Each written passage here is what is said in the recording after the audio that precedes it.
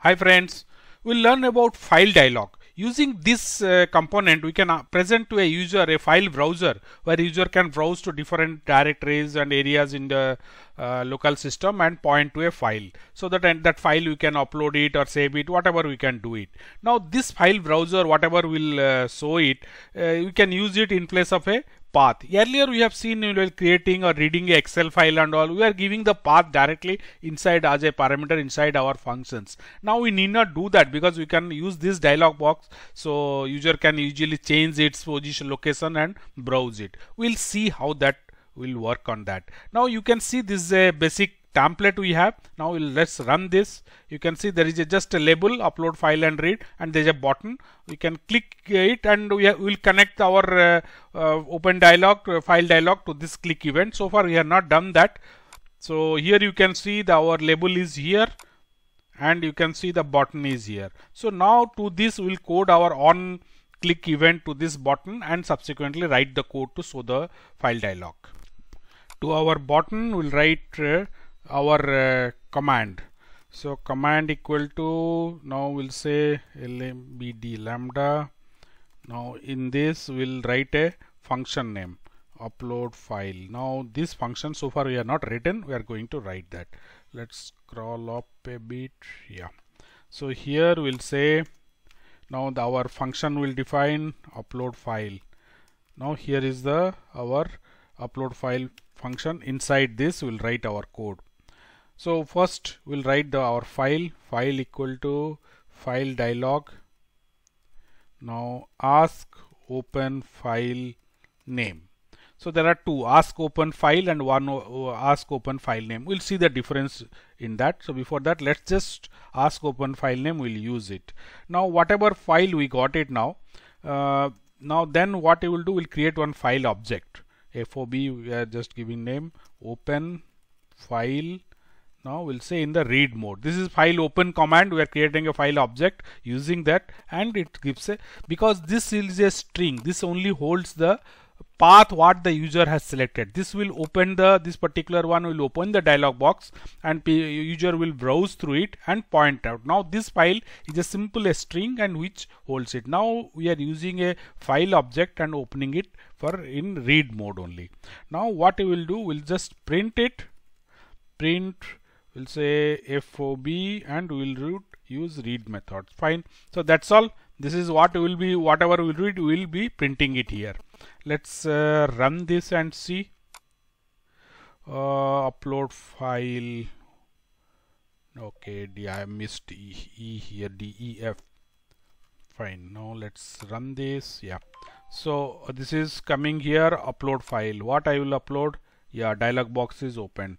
Okay, I'll just delete 6. I have clicked it. You can see this, whatever I have selected, the content is displayed at the console here.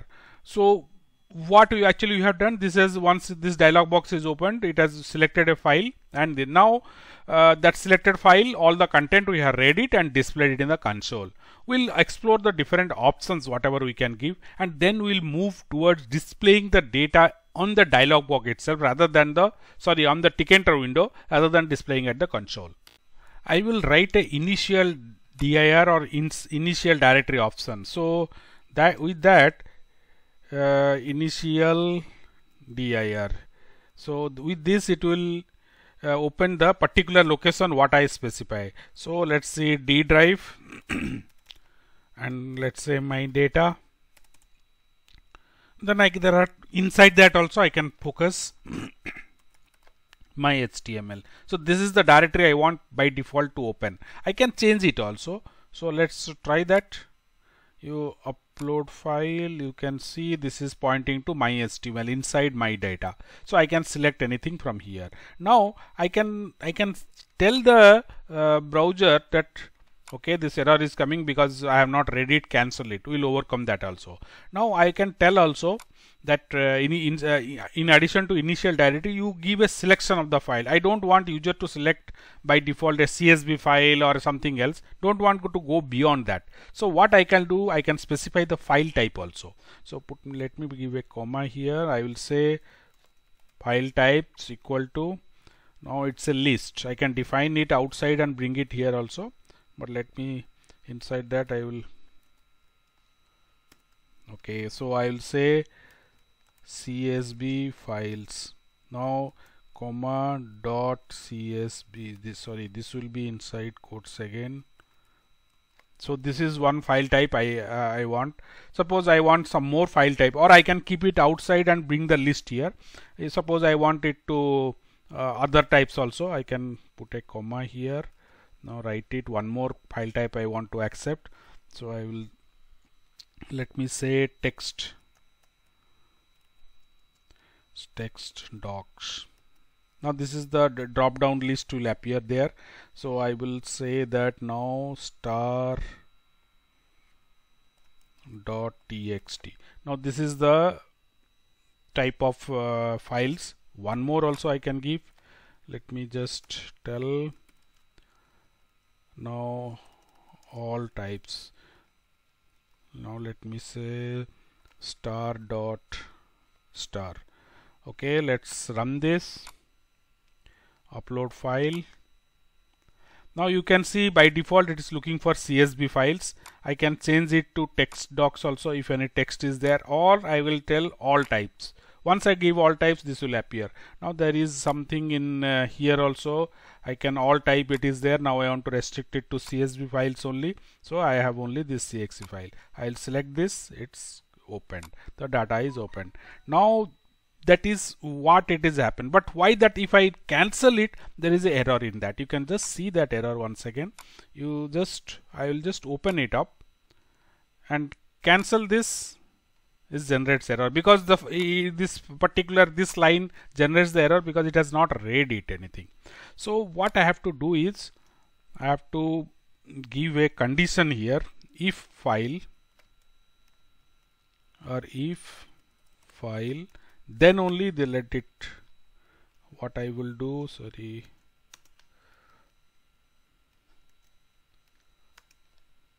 fine. Now let's see, even if I cancel also, what happens. Executing, upload file, I will find nothing is there. I am just cancelling, nothing, no error is there because this if condition will take care of it. Now that is fine. Now what about displaying on the window? So we are displayed it a console. Now we'll take a tree view and display it window. Before we display the data in our window, we'll learn one thing. What is the user selected file path and how we'll display it? So for that we'll display here one.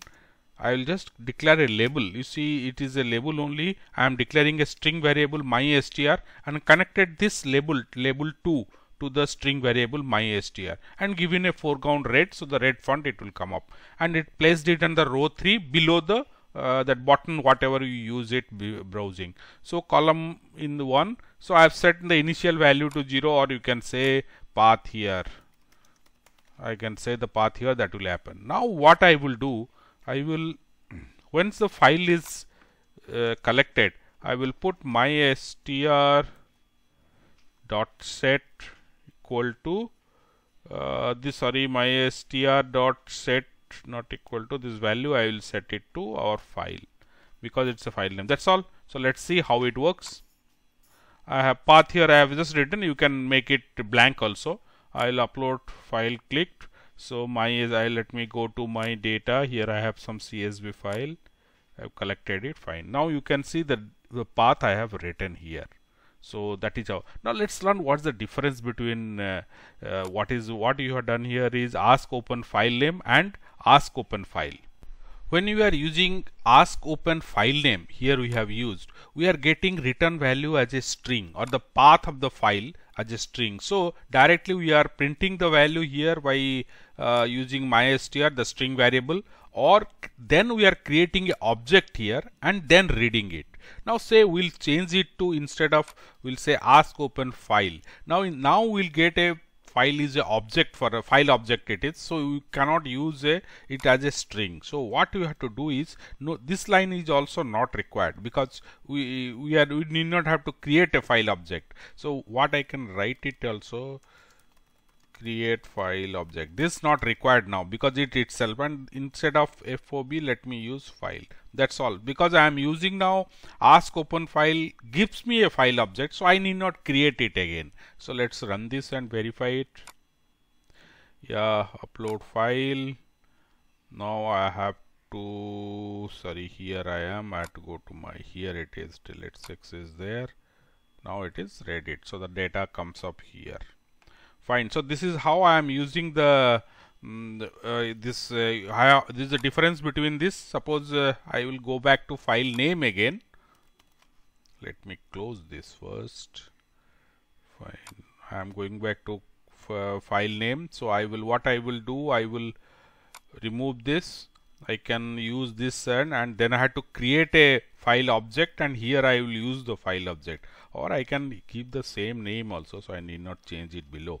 So file open, because now the file object I had to create because I have used file name. Let's run this once. Yeah, upload file. I will come to my data, take the CSV file here. Fine. It's displaying as a string. So this is the basic difference. Now we'll try to display, or it's a very long video, we'll go to the next part to display whatever the data we are displaying here. This data will take and displayed in the window itself by using a tree view.